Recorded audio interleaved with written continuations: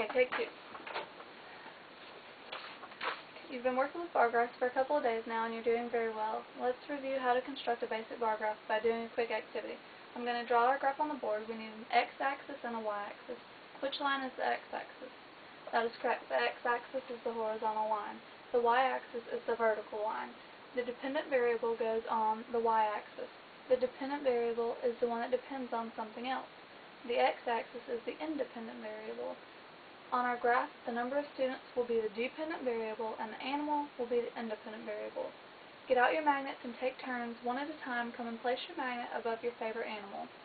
Now that everyone has had a chance to place your magnet on the board, let's take a look at our data. Remember, data is the word that we use to talk about the information on our graph. First, let's see how many students chose dogs as their favorite animal. 13 of you chose dogs as your favorite animal.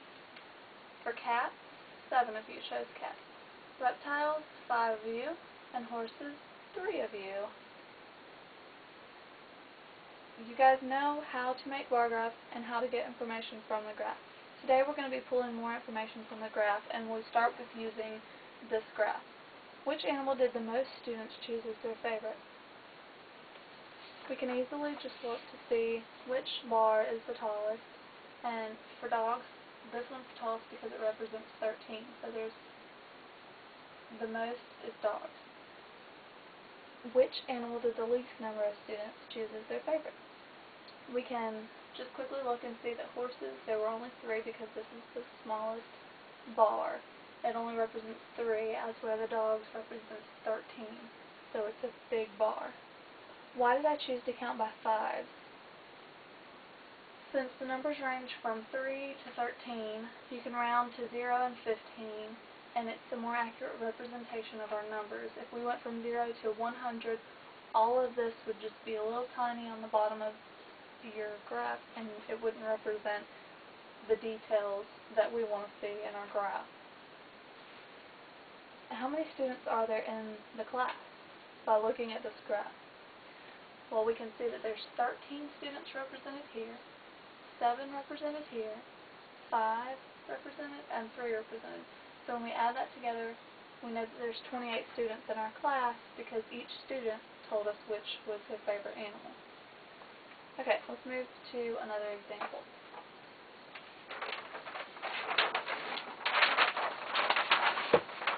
Birthdays. This bar graph represents all the birthdays in our class, and as you can see, I only scaled our graph to 6 because I wanted a reflection of the numbers to be accurate. So we went from 1 to 6.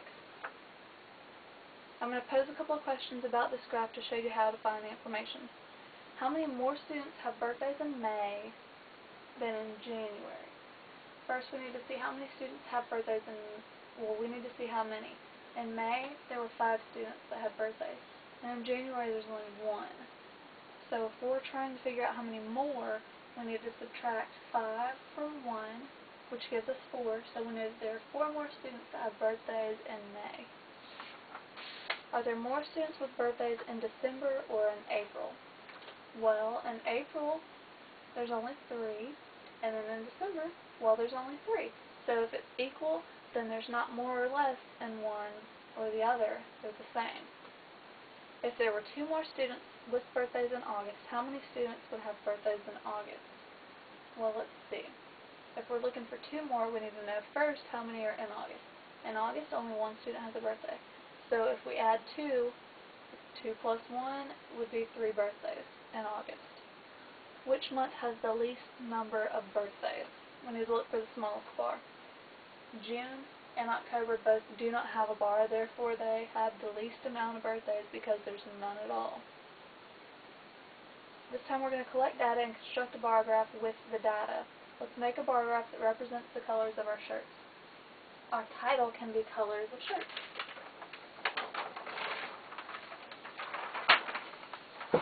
Okay, this is our data table, which you should make before you do a graph.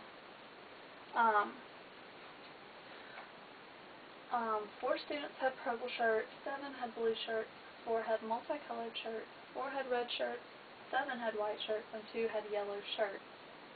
Okay, what should we count to for this graph? I think our lowest is 2 and our highest is 7, This time I think we'll just count by ones and just go to 7.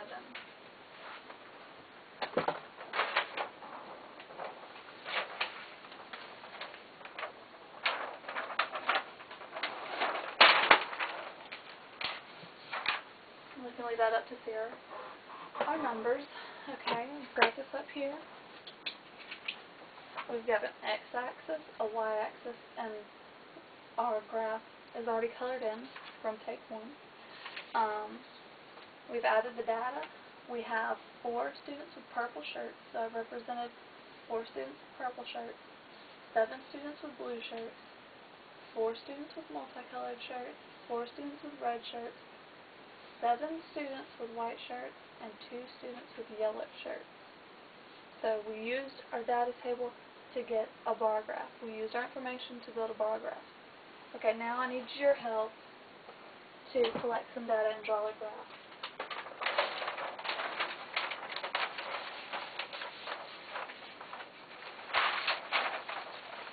Okay. This is our data table, and 7 of you have no siblings, 10 of you have 1 sibling, 8 of you have 2 siblings, 2 students have 3 siblings, none of you have 4 siblings, and 1 of you have more than 4 siblings. Okay, now that we've completed our table, what do we do next? We need to put our data into a bar graph. So, let's do a bar graph.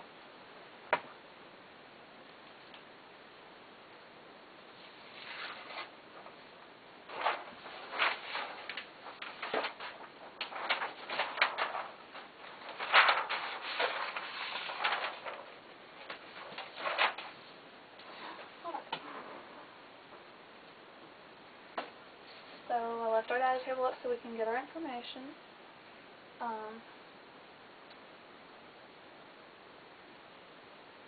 What should I put along the y-axis? Okay, this is our y-axis, and I have the number of students. That's correct.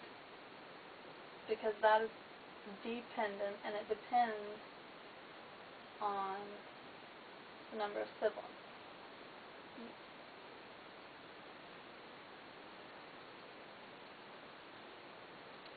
Okay, so I put the number of students over there because it changes depending on how many siblings you have.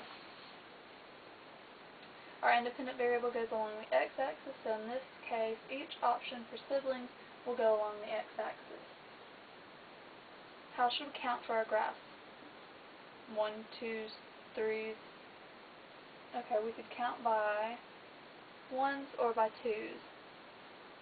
What number should we stop at on our y-axis? Our highest number is 10, so we could count by 2s and go to 10. Okay, we've collected our data, and let's build our graph. No siblings, there are 7, so we will go up 7. 1 sibling, there are 10 students. We'll go up to 10. For 2 siblings, there's 8. 3 siblings, 2 students. 4 siblings, none. And more than 4 siblings, there's 1. Okay. Now that we've got our information in our graph, let's answer some questions. How many students have no siblings?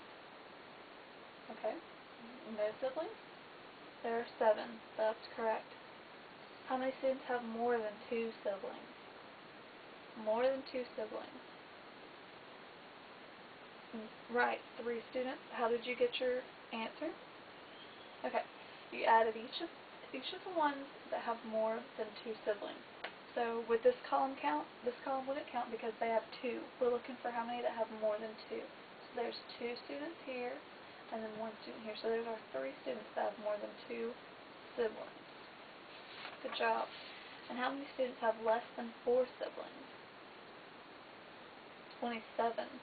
There are 2 ways to answer this question. Most of you probably counted each of the bars that represented less than 4 siblings.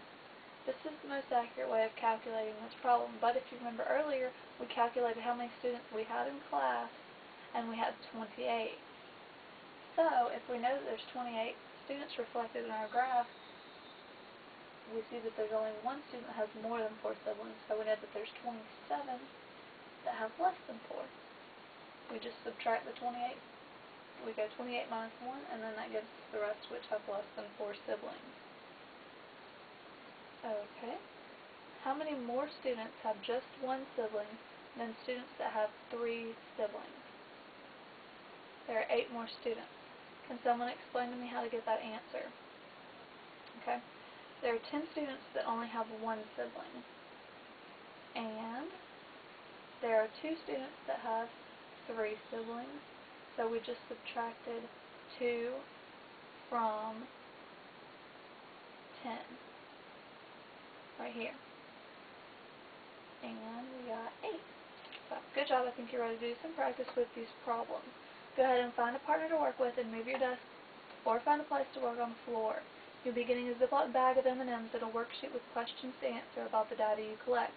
First, you need to make a bar graph representing your M&Ms, then complete the worksheet using your bar graph. Today you've learned how to pull more information from your bar graph. We've used words like more and less, and you've constructed graphs, and you've solved problems using graphs. You learned how to label the axes and how to determine which variable goes on each axis. Are there any questions? Okay, for homework you should create a bar graph, and you should come up with 5 questions about your bar graph and answer them. Remember to use all the steps, so you will need to include a data table, and make sure your graphs have titles and your axes are labeled correctly. Have a good day.